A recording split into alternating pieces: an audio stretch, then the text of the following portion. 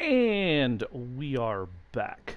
Nimrandir coming back for some more Pathfinder Wrath of the Righteous. It's been a hot minute since I played this game last, so I feel kind of bad in hindsight. So, if you haven't seen our previous episode, go back and watch it. It's pretty exciting. There's a big fight, high armor class enemy. I made that hole up in the top right corner of the screen. It was exciting. Hellwig got swole. There was a lot happening. So anyway, we are here helping out Count Arenday, who came really, really close to dying, and I think ended up failing a save against a disease or something, as some demons burst through that door up at the top of the screen. So the fight is over, at least as far as I can tell, and we have 2 points of interest. So we have the Count himself, that if I remember right, this is him standing near the head of this feasting table. And we've also found Aranka the Bard, who was one of our targets for the side quest involving the Desnans. So, let's see here.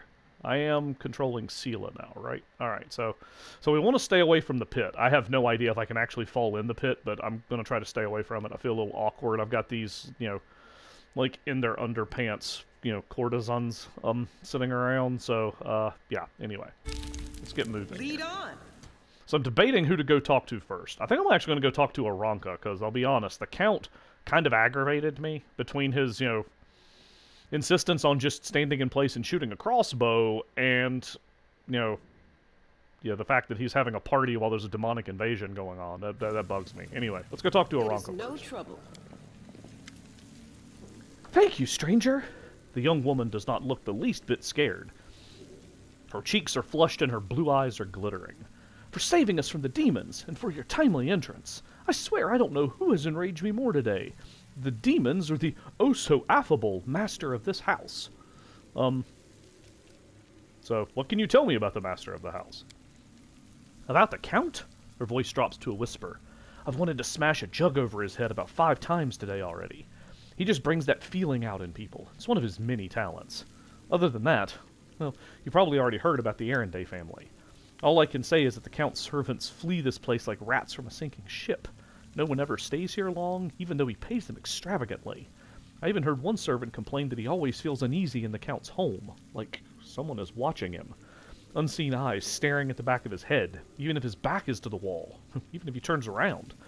I don't know if I believe all these tales, but I'm just telling you what I've heard. We've technically heard her name, but let's go with tell me about yourself. I'm a bard. What else? Oh, I only arrived in Canabras recently. I'm touring the whole of Mendev and far beyond its borders to perform for my devoted fans. Okay. A bard? That's great! I love singing. Will you sing me a song? I think she kind of still is? I don't know yet. We've still got the Inspire Courage aura, so... Aranka smiles.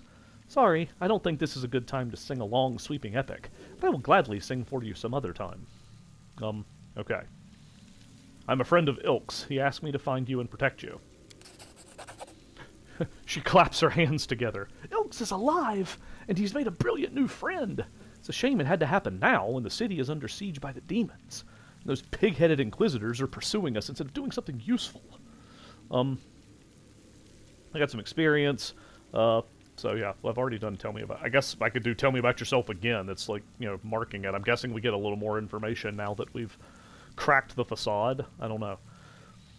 So yeah, why did you decide to, try to cast magic on the Ward Stone? So anyway. But it wasn't a demon trap, Aranka says forcefully. And her voice softens and her expression turns pensive. Living next to the World Wound and seeing the powerlessness of the Crusaders, it's very hard. We've been trying to defeat the demons for 100 years now, and we have nothing to show for it. I think that Queen Galfrey and the other leaders think that we can defeat evil if we line up our soldiers in perfect columns and send them marching off with a stirring battle cry. We just need a few more soldiers, a little more discipline. But we've been marching for 100 years, and it's always 1 step forward, 2 steps back. And while the soldiers are marching, people like Holren are seizing power behind their backs. His fanaticism and cruelty were forged in the same furnace as the Crusaders' righteousness. We will never defeat the demons if we keep trying to march down the same path. We need to change tack, to challenge our principles, trust our hearts and our friends, not moldering doctrines. We need to listen to any entity that is willing to help us. My friends and I listened, and we trusted, and we tried to change something. At least we tried, even though it didn't work out. Great idea. Marching in straight lines won't work. So let's go attack the demons in a merry band of hopers and dreamers, brimming with enthusiasm and doing just whatever we feel like. When the demons see us coming, they'll die of hysterics, and our victory will be complete. Yeah, I don't, Thanks, Lan. I mean, yeah, like I said, he busted out. He had to Joss Whedon this. That's, Naive children, that's what you are. But I admit, your words stir something in my soul. I wouldn't put you in charge of a military campaign, but I'd be proud to fight alongside you. Okay. Here, let me try telling me about yourself again. I'm Aranka, traveling bard and follower of Desna. Many of my fellow bards are rootless misfits who wander the world, unwilling or unable to live a normal life. For me, that's only partly true. I have a wonderful family. My mother, father, grandmother, brother. Right now, they're far away, and I'm sure they miss me. They've always supported me in my vocation, and they let me be free to roam, because they knew that I couldn't be happy while there was so much of the world I hadn't explored, and so many places where people might need my help. So, stepping out of, character voice at this stage, like, you've heard about the in-world Pathfinders, right? Like, literally, you should, like, go to Absalom, like, try to join them. They really would suit what you're talking about here. Anyway. So, how did you end up here? That's fair. Holren's hounds followed me and Wallflower, and they tried to capture us. I distracted them, and I lost them in the streets before charming my way into this party.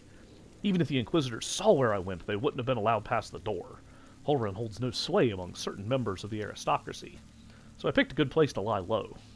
That is, until the demons showed up. She shivers and wraps her arms around herself. Alright. What about the third of your group? Wallflower? No idea. If he knows about the demon attack, he won't just hide away. He'll go out and try to help people.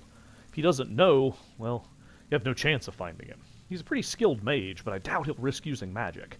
He'll probably do something the Inquisitors won't expect. Pose as someone, disguise himself. We had a great selection of masquerade costumes in the temple. She becomes lost in thought for a moment, so I'm imagining her like stroking her chin thoughtfully. I know. I'll tie my shawl around your arm. Wallflower gave it to me. He'll spot it right away and know you're a friend. If I were you, I'd look for him in Canabras' Market Square. Really? Okay. Guess we're going back to Market Square, y'all. But we've got the shawl that'll hopefully tell us, tip Wallflower off to us. Can you get somewhere safe on your own? This is also important. It looks like the Inquisitors aren't busting down the door just yet, and they're not hiding under the bed, so I think I'm safe for now. I'll be fine on my own. I'll go to our temple, to Ilk's. The Inquisitors must have searched there by now. They won't go back a second time. Here's hoping. I should go. Good luck. May Desna be with you, stranger, and the Song of the Spheres guide you as well, Aranka. Okay. Like the courtesans just kind of all staring at me. That's awkward. Anyway. Alright. Knowledge world check. Okay. A success worthy The intricate phrase. patterns on the harp depict the stars, the moon, and butterflies, the hallmarks of the goddess Desna. Okay. Do I have anything else around here? I got a little XP for that. Okay. On my way. Musician, does he? Terrible tragedy. Terrible, I say. When those demons came through, they smashed a fine bottle of Keonan Red. Vintage it was. Dude, you're like one of the musicians. You should be a little more... There's the... This is simple. The hookah. Like, how long is Hellwig gonna stay huge? I think is it a minute, a level? Okay, so... Maybe a bit.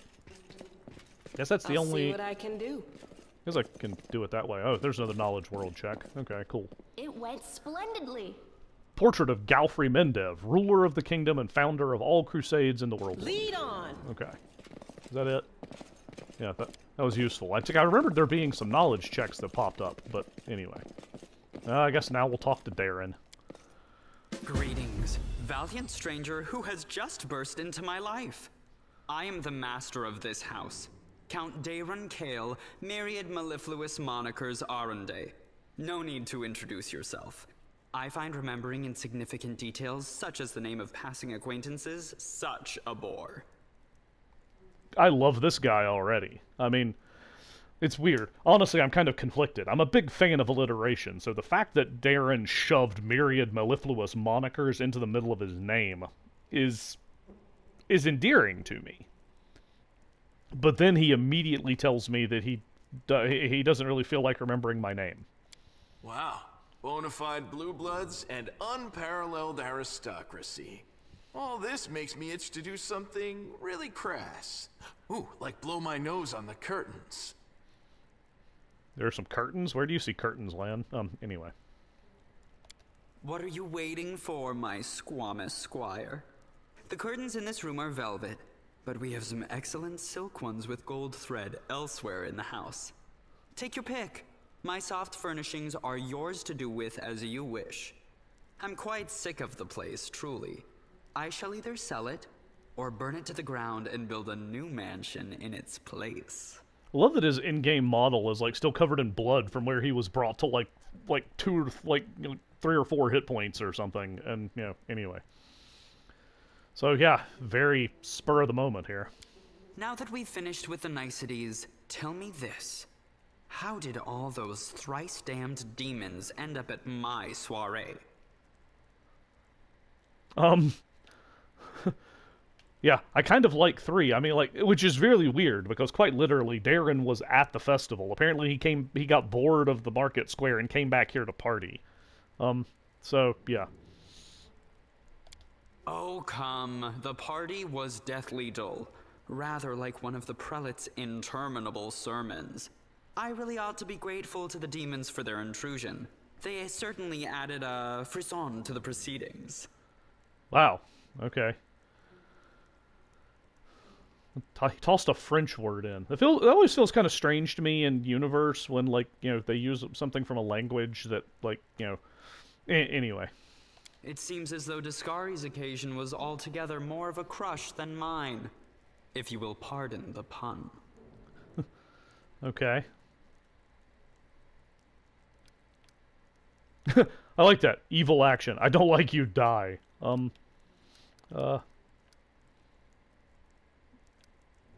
So, what should I know about you? As a child, I had my very own pony, but I always dreamed of having a lamb. I was never allowed one. Sheep were seen as peasant animals, utterly unsuitable for the scion of a noble line. The trauma haunts me to this day. I think of it every time I have roast lamb for dinner. What the heck? Okay. I'm sorry that happened to you. Such a sad story. Ember, you're a little gullible, but it's kind of endearing though.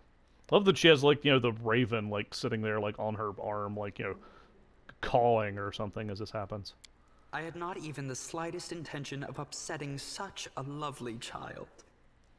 Is he legit? I'm not lovely. Some people have even called me a scarecrow before. Okay. Maybe he was being snarky, but I don't know. It's tough to tell from the tone. That's patently absurd. Why, you can't possibly be a scarecrow with a crow following you around. This is true, legit. Yeah, point Darren. Yeah. I'm sorry if I failed to sate your curiosity.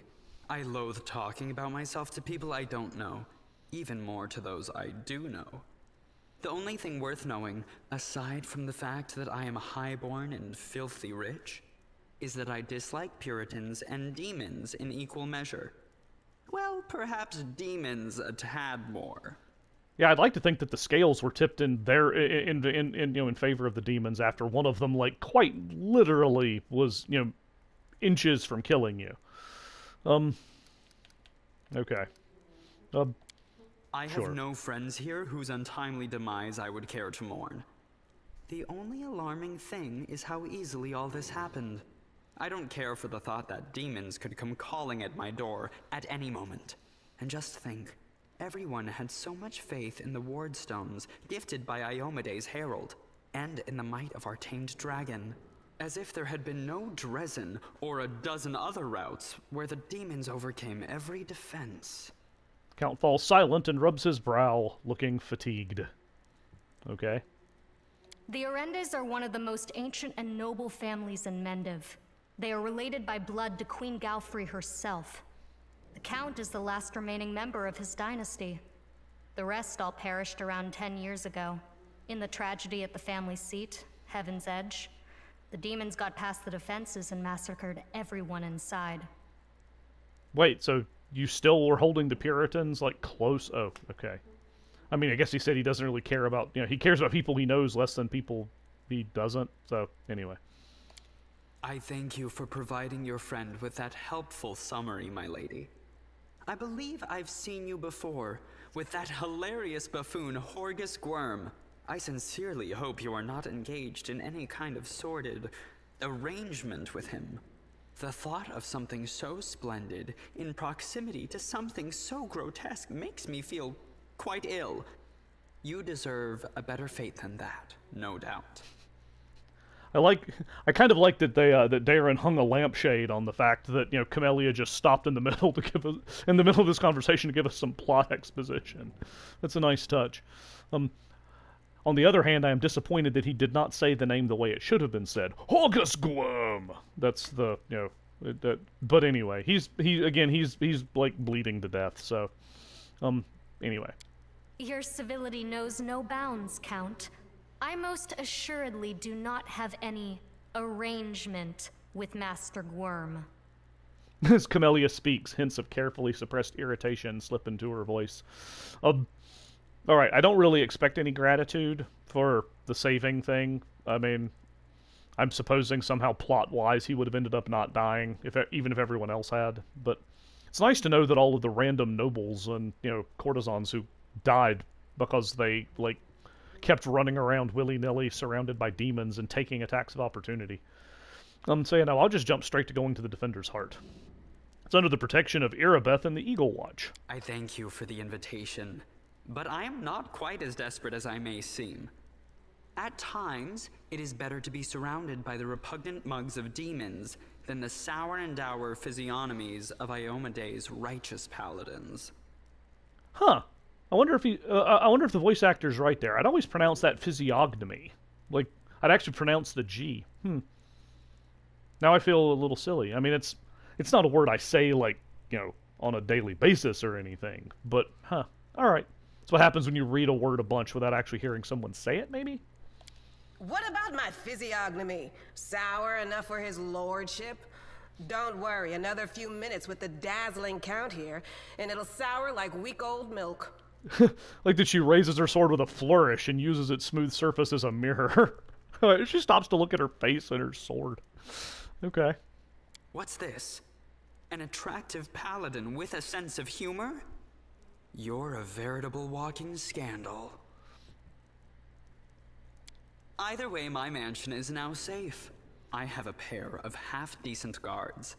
I just need to drag them out of the storeroom and bring them to their senses. I ordered them to drink a love potion, you see? For reasons which seemed extremely witty at the time and in the state of inebriation I then found myself in. They can guard the house while the valorous paladins beat back the demon assault. They will beat them back, yes? You're gonna win, right? I mean, you have a whiff of protagonist about you. He gave his guards a love potion. Okay. And then locked them in a storeroom? Anyway. As regards myself, I feel like stretching my legs.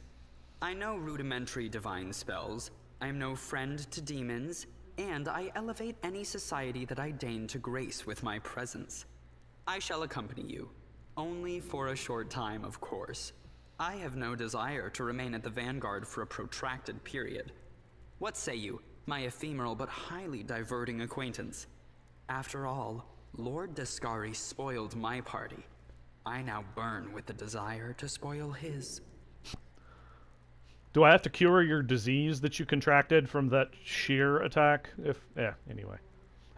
Thoughts. I'm presuming thoughts is actually directed to my party members, but, we'll check it out anyway. I don't like this guy much at all. Not even because of his personality, but just... I sense something dark about him. Fair. I guess thumping him one next time he comes out with more aristocratic witterings is not allowed? All the more reason to take him with us. If we don't kill him, the demons surely will. So that's a tie at the moment, 1-1. Stila says no, Lan says yes. He has all these friends at his party, and he still looks so lonely. We can take him with us. Maybe it will make him feel better? Okay, so Ember votes yes. Okay. The Count's presence can only benefit us. I think we should say yes. Camellia, whom we totally trust as a completely on the level member of our party and society at large, says yes. Technically, that's 3-1 at this point, so, you know. I'm guessing if we brought Wenduog instead of Lan, that Wenduog would say we should kill him, but, who knows. What? You're asking about whether to take this boy with you? The question lies outside the bounds of my interest. And an abstention. Okay, that sounds very appropriate. So far we have 3 ayes, 1 nay, and an abstain. We'll run this democratically, so seems like he gets to come with us. By the way, did you know that the young scions of noble families often sponsor the research of young scientists? What laudable passion for knowledge. True, the size of their donations bears a direct correlation to the hazardousness of the experiment being conducted. Alright, well, I guess deal it is. I like that Ninio still had to stop and talk about some others. I like that she said she abstains, even though, like, she just said the dude could be, like, a research sponsor. Capital. Good acquaintances that begin and end at just the right moment often leave the most pleasant memories. Wouldn't you say? Do you have memories, dog? Anyway. So now, I can level up... I can bring Darren with me instead of one of my other characters. I almost feel like I should, like, trade out spellcasters again. Like, swap Camellia for Darren or something like that. He is a healer? That's a possibility? I'm not planning to go to Holga's Guom's estate just yet. So maybe that's what I should do. Maybe I should go that route. Because yeah, she's pretty much out of spells at this point. So sure. Yeah, this is that works. So we'll do that. We'll bring Darren with us. We got to level him up, but anywho. I will help where I can. Okay. She sat down. Okay, awesome. So now we have the Count with us. And I think we've explored everything. Double check the map. Yeah. Yeah, I don't think there's anything else because we'd already checked the smaller rooms before we came in here for the big fight. Alright. So I guess we'll wrap things up. Whoops. Wrong screen. Here, I'll go ahead and take the opportunity, switch over to Darren in here. Doink.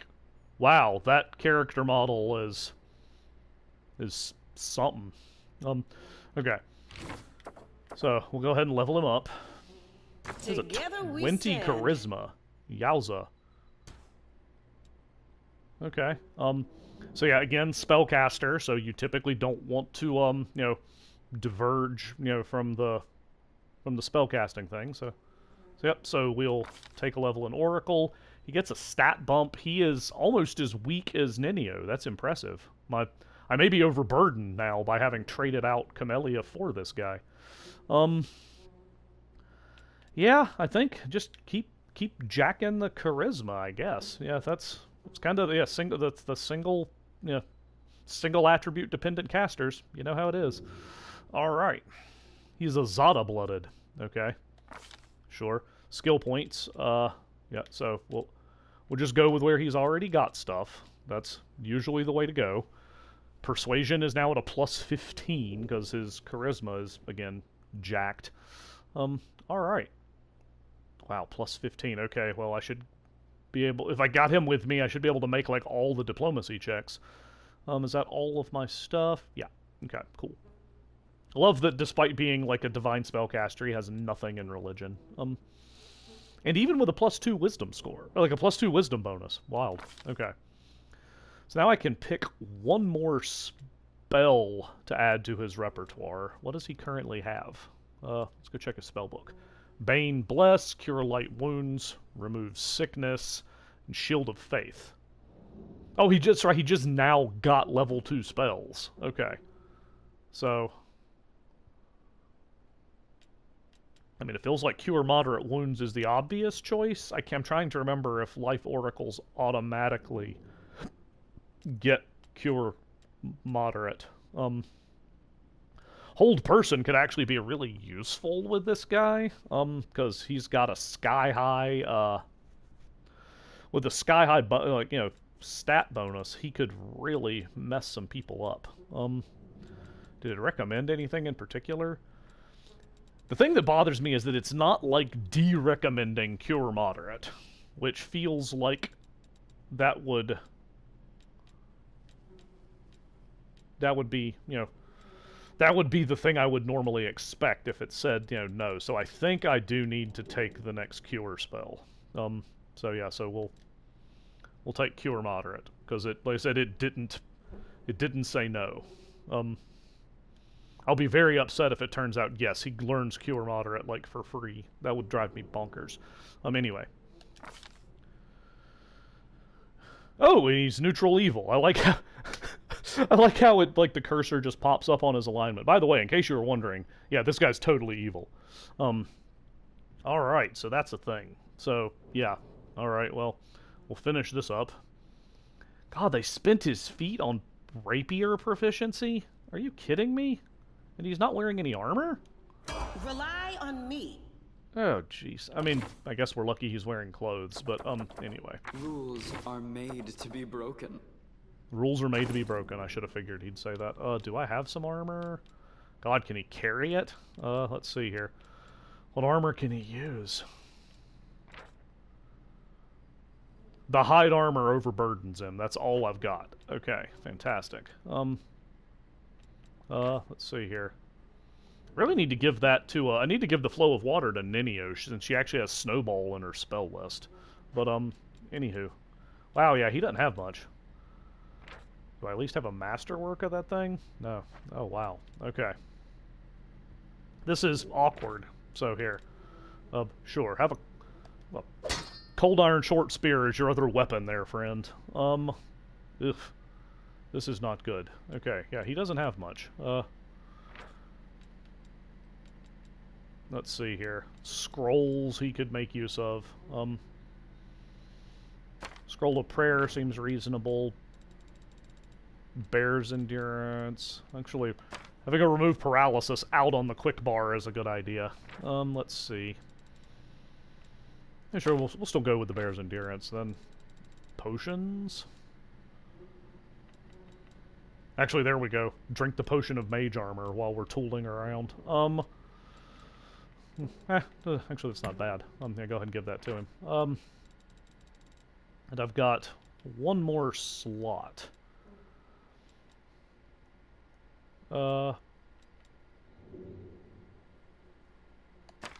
Sure. Scroll of Bless. Okay, so... I welcome your company. Alright. No reason to pause. So Sela is now tired, apparently. So that's a thing. Alright, well, it sounds like where we're going to need to go next is... Here, just to check. Double check and make sure there's nothing hiding. There's no, like, loot or anything. Oh, there. Mobility DC 18. Okay, well, here. Let's quick save before we try this, because... Lan is my mobility person, and he's fatigued, so... Forget it. Well, it took us 2 hours. Wait, remember, Amulet of Natural Armor +1? Okay, where did I get that? Anyway, alright, so, yeah, it didn't actually open any new routes. I've got the, the Tirabade house, the mansion. Yeah, I think I'm just gonna reload this game and then, hanged cultist. Okay, anyway. So, yeah, so methinks that I'm going to be returning to, to the market square, but I'm going to do that without having wasted 2 hours of in-game time failing a mobility check. So once again, thanks for watching. Feel free to check out the rest of the Nimrandir Plays Wrath of the Righteous series to see what brought Helwig the Last Warrior and my party of heroes, particularly now with Darren in tow, feels a little sketch, but you get the idea. So we will catch you next time.